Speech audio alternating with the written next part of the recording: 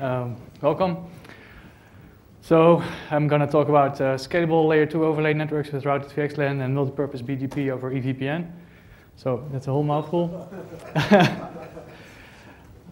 Actually, it should have been called help. Oops. Help. Network operations took over hypervisor networking.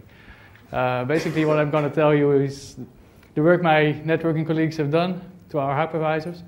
So we were running also Open vSwitch, tagged VLANs, and all that kind of stuff, until they decided they built something cool and they wanted to push it down even further south to our hypervisors.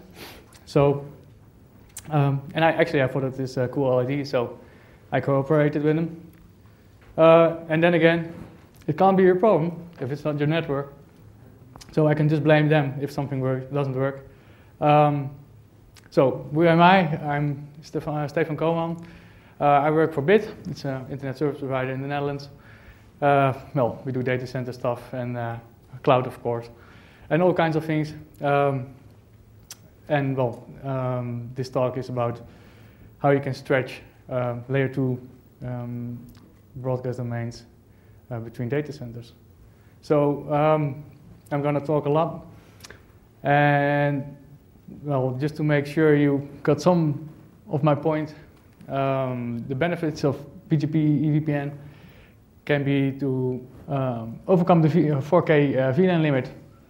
Customers can use their own VLAN or VXLAN schema, especially if they bring iron to your data center and they want to use hardware and virtual machines of your cloud. You can actually bridge them together and use their own VLAN schema. You can use it to stretch, not completely written correctly, layer 2 segments across the data centers. You can reduce flooding traffic caused by arch suppression. You have MAC mobility.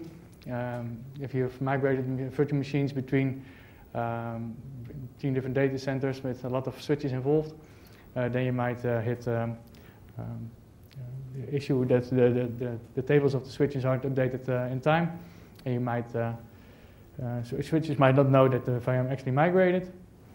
And you can use egress load balancing, also called equal cost multipathing for BGP. So this is how old network looked like, old style, access layer below, aggregation switches, layer 3 routers. Well, we had some issues with it. Bandwidth limitations, spanning tree, really ugly, especially when your routers have more bandwidth than your internal network.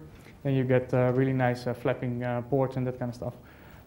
Slow conversions, IPv6 routing in CPU, that doesn't work very well, and unsupported gear. So we wanted to use new standards and open protocols for the new network. Must be able to work in the IPv6 only setup. No more spanning tree, all active links and only routed. Bandwidth on demand, and all current customer setups must be supported. Well, and still work with our billing software. So we envisioned, what if every switch could track all attached hosts and IP addresses, and a switch creates a host route /32 or /128 for every directly attached IP connected to a host. Well, hosts routed are redistributed in the routing protocol, allowing every other switch in the network to route towards any other host. And traffic to unknown destinations is dropped instead of forwarded out of all ports. Would that be possible? Turns out you can. If you use BGP as the control plane with the extension of EVPN, and you can actually pick different data planes. There are even more than these described, and we chose VXLAN. It's commonly used, mostly used in environments like we have. So a short summary about VXLAN. You've got an inner Ethernet frame, and it gets some extra 50 bytes overhead from VXLAN header with a VXLAN ID. It's like a VLAN ID with a VXLAN ID. Some outer and desktop piece and a source port so it knows where to forward a VXLAN packet to. So VXLAN has its own RFC, 24 bits VNI field, so you can have like 16 million virtual networks, which should be enough for most networks. Recommended layer 2 MTU is more than 1600 bytes if you plan to use VLAN tags and IPv6. Well, it uses a UDP with a hash over the payload of the inner Ethernet header, and if you use it on the Linux, they used to have a default port, which is not the standard, so you have to actually specify.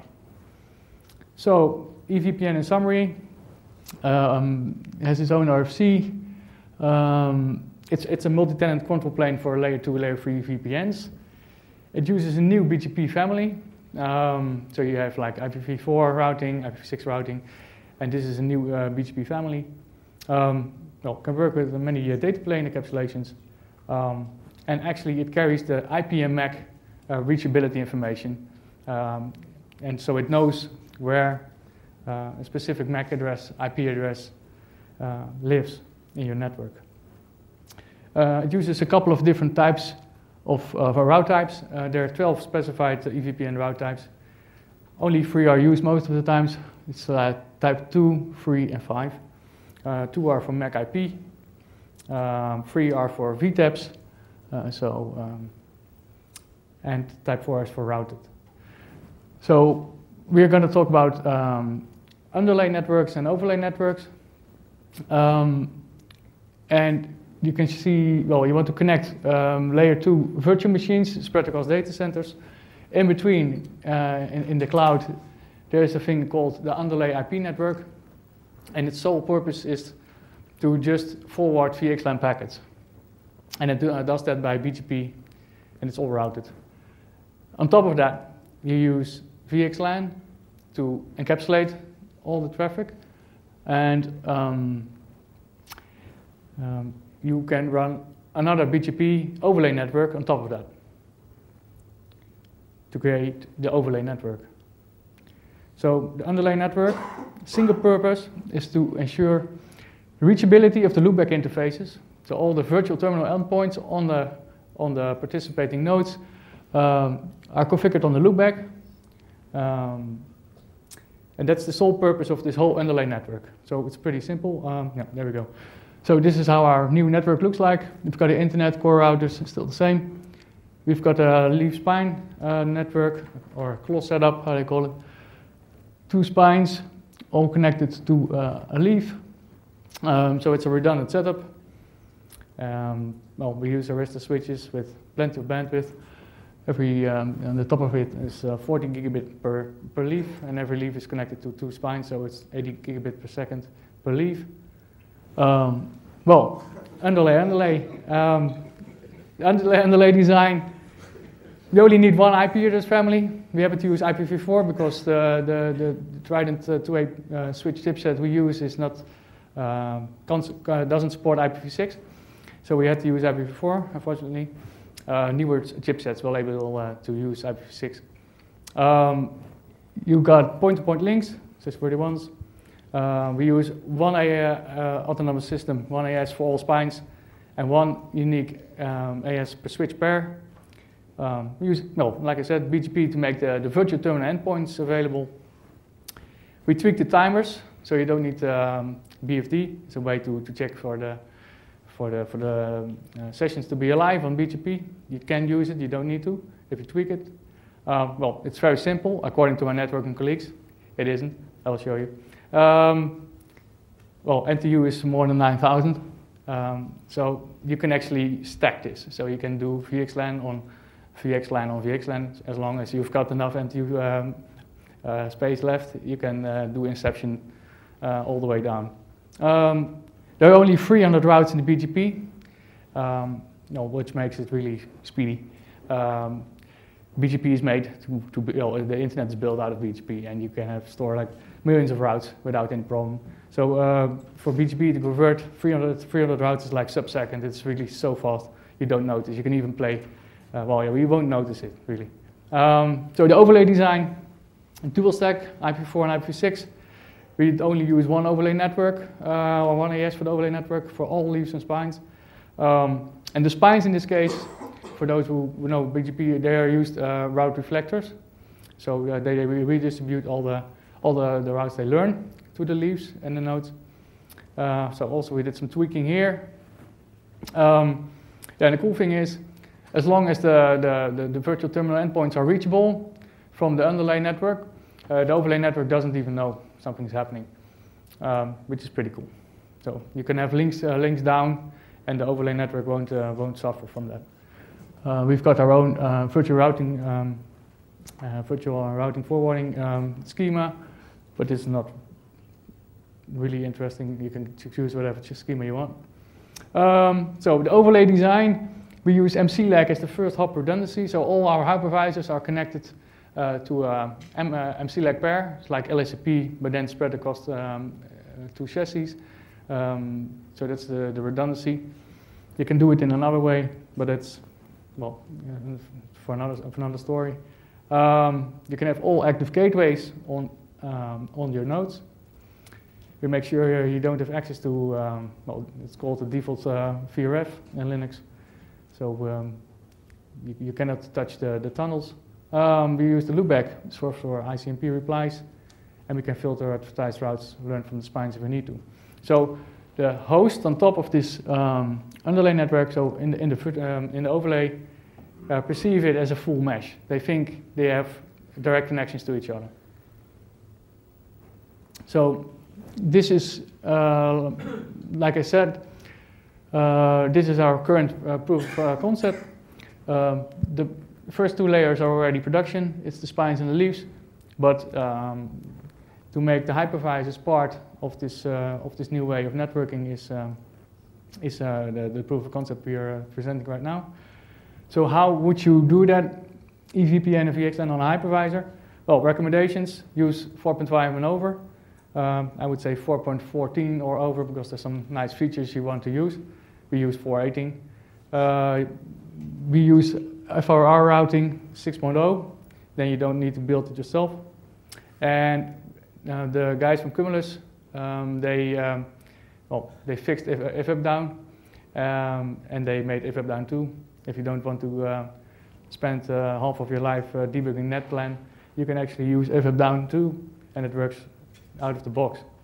So underlay for the hypervisors, point-to-point uplinks, one loopback address in the default VRF.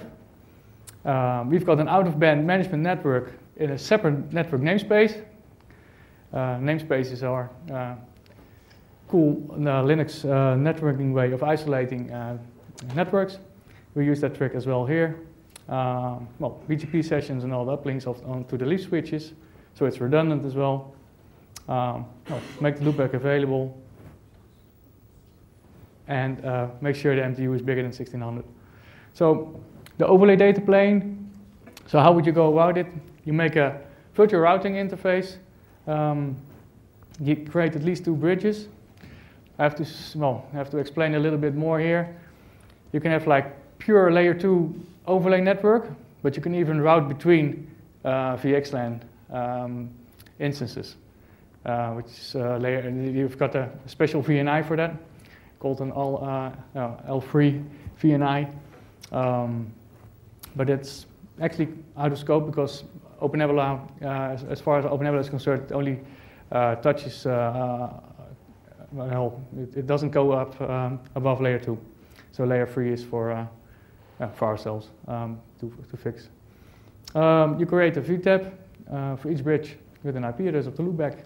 Attach the VTAP to the bridge, the VNet to the bridge. You configure MAC and IP addresses, do some ARP traffic filtering, and enable forwarding sysctl tuning. So this is how you would do it. Create a virtual routing interface, set it up, create a bridge, connect it to the master VRF for the layer 2 and layer 3. Here you will actually see how we will, well, this is what actually OpenNebula is going to do with the new EVPN drivers. So it's going to use the loopback IP, the 2.13.136 IP over there. as the virtual terminal endpoint. So that's where the traffic goes. So the same for the layer 3 VNI. Well, it's just a bunch of commands you can just run. Set up the VTAP, make sure the MTU is okay, attach the bridges, well, set it all up. But I'll skip over, of course I have a little demo I want to show you. And probably I'm already way out of time. Yep. So make sure we drop ARP. There's no need to learn, because we learn by the EVPN control plane. Do some tuning. Well, OpenNebula support, like I said, you can do this all by hand. But well, there's support for this in OpenNebula in 5.6.3 or in master at least. There's some little things that have to be tweaked, but I'm told Jan is going to pick it up and he's going to fix these little things for us. And then we're actually going to use the OpenNebula driver to do all this, so you can just forget it. You just have to change VXLAN mode to EVPN. If you used to use multicast for this, you can define which VTAP point you want. In this case, you want to use the local IP, and in most setups there you want to do that. And you can specify some extra parameters, and you can add some more if you want to, or if you need to. So we will proxy ARP, and we do no learning on the interface. Okay, so how does the config look like? Like I said, it's not easy. It's the FRR routing configuration. You need to understand BGP. So if you don't know BGP, if you don't want to learn BGP, just forget about this whole presentation, really. Because you need people that understand BGP. I'm fortunate enough to work for a company that has people on board that only do BGP. Big ISPs, they all have networking guys that love BGP, and you will need them to actually configure the network to make sure that this is going to work out. If you want to set this up by yourself as a sole sysadmin, well, you are in for a treat. You will learn a lot, but it's going to take some time. I want to learn BGP, because BGP, I understand a little bit of it, but really, it has a lot of nuances and details that I still don't know. But fortunately, I can ask my colleagues about all that kind of stuff. So, okay, keep calm. We got a demo. Fingers crossed, because, well, demos. Well, we're first gotta do some demo. Let's see. So yeah, here we go. I've got two. I thought I had way more time than this, so that's why I skipped over the slides so fast. Yeah, it's still live. So two virtual machines running on two hypervisors, each set up the way I described. Nothing special really, just bionic virtual machines, I believe. Just open a VNC console. So I'm gonna do an MTR. Oh, okay. I don't know what I do, but my karma is influencing the screen. Yeah, there we go. So you can actually see when we do a trace route, you can see we go through the loopback of the hypervisor, number one in this case. We go to a leaf switch, then we go to the core router, and then we end up at the load balancer. So that's all nice. Let's move some stuff around. So first I'm going to show you some other stuff. Let me see if this is going to give some output. In the meantime, I'm going to go, yeah, here this is actually a trace route from my desktop on my work, so you can actually see. So here we see, I'm going to refresh this. Well, here you can see all the remote virtual terminal endpoints that this router knows about, where it can send traffic if it needs to. So all those virtual terminal endpoints are participating in this network. So if it doesn't know the MAC address or IP address for a virtual machine, it might actually flood traffic which it doesn't know, like broadcast, unknown unicast, and multicast traffic to those virtual terminal endpoints. And let me see. Here you can see how this router knows how to reach the virtual machine I'm about to migrate. So let me see if I can highlight it. The next hop for this virtual machine is this IP address over here. So it knows how to reach it. Now let's move this thing around. No, that's the wrong terminal. There we go. Oh, that went fast. Maybe too fast. It's demo. Let's see if that actually worked out. Oh, it's migrating. Yeah, sure. This is a proof of concept thing running on 1 gigabit, so it's a bit slow. Oh, it's running on the other hypervisor. So let's see. Oh, you see a VNC disconnect, so that makes sense. You're going to connect VNC here. And you can actually see MTR keeps the old hop in its list, and you can see we have a new loopback IP, which is the hypervisor number 2. And let me see. If we rerun this command, we should now have a little bit of different output. We should see that the next hop, where this machine is reachable, is on the other hypervisor. So there are more points in the network where you can actually check where your virtual machine is running, because your network knows where your virtual machine is running. And probably I have some output over here. Well, this is really interesting, just pinging another virtual machine. Yeah, so but your network knows where your virtual machines live, and that's the cool thing. And so the BGP control plane actually stores the MAC and the MAC IP combinations in its routing tables. So if a virtual machine wants to communicate to another virtual machine and it knows the MAC address for it, then it will just reply locally. It doesn't broadcast this to other hosts. It will just reply locally that it knows where this VM lives. And if the VM wants to send traffic, it actually knows to which virtual terminal endpoint it has to send this traffic and send the traffic over. And the endpoints are responsible for encapsulating in VXLAN and decapsulating at the endpoint. So yeah, that's for the demo, I think. There's way more things to show you, but I will run out of time. So yeah, are there any questions for what you have seen right until now? Oh, that's the end of it. There we go. Some more configs. Yeah, questions? There. Start here first. So I have 2 questions. Did you do any benchmarking to see if there's a significant impact in performance with all the encapsulation that's happening?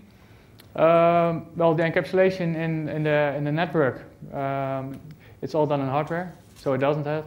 It's all done by offloaded by ASICs. But and our NICs have VXLAN offloading as well, so I don't expect it. But this is just a proof of concept. We're also going to do a more production setup, and we're actually going to do iPerf and that kind of stuff. I can still saturate the 1 gigabit links, but well, that doesn't really matter. You really want to know if you can sustain like 40 gigabit or so. So when you kind of answer the question, I wanted to ask you, do you have any ideas how you're going to migrate existing infrastructure over to it? But this is purely proof of concept today, and you don't have it in production yet. Yeah, we don't have it in production yet. I have thought about it, and I'm pretty sure we can't live migrate a virtual machine to the new style of networking, because QEMU, when you do live migration, it expects the bridges and the networking parameters to be exactly the same, and they aren't, because we use Open vSwitch. It has a little bit of different config, so QEMU won't allow you. But we can do one virtual machine at a time, because the old network and the new network can talk to each other.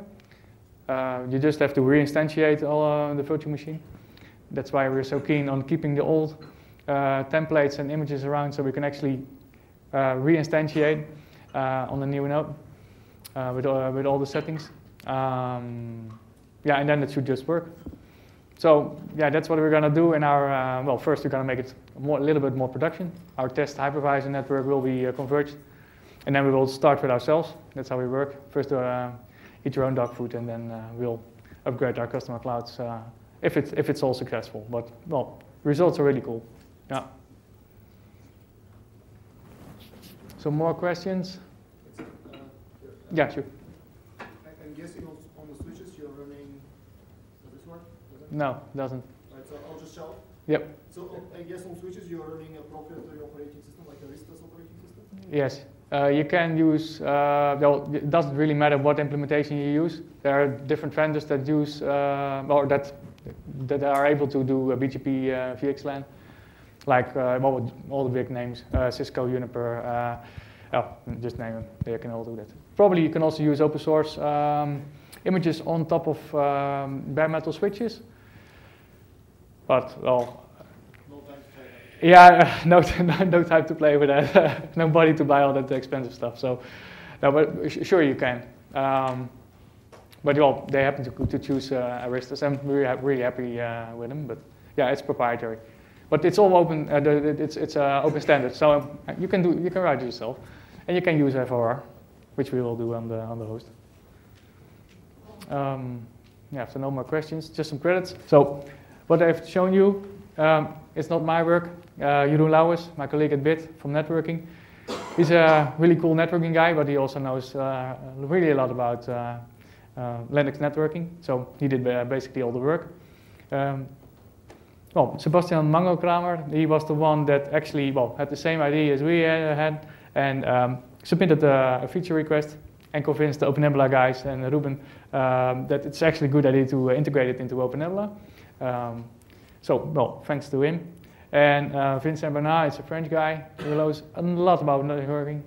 You really should look him up if you're into networking or have any kind of well, interest in that, because this guy has really a number of examples of how to build networks with different vendors, different implementations, and how it all can work together, including the setup we just described. So, yeah, we'd really recommend looking this guy up. And yeah, that. Oh, thanks for your patience.